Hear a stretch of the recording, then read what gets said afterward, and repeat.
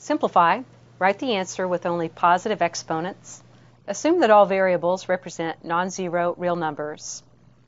Here we have the quantity negative 2x to the fourth, y to the negative third, all raised to the 0 power, times the quantity negative 4x to the negative third times y to the negative eighth, all raised to the second power.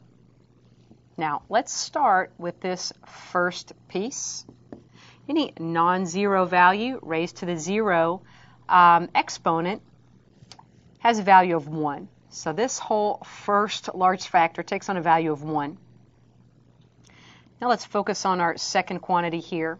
Let's apply that 2 exponent to each of our factors, starting with negative 4 quantity raised to the second power times x to the negative 3 raised to the second power.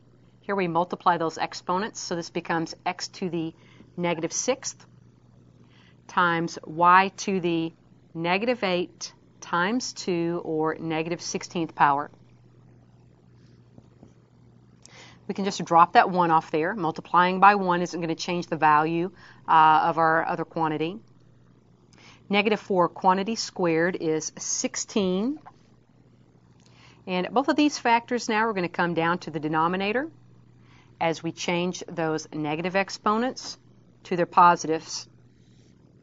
So this becomes a 16 over x to the positive 6th power times y to the positive 16th. Simplified answer, 16 over x to the 6th times y to the 16th.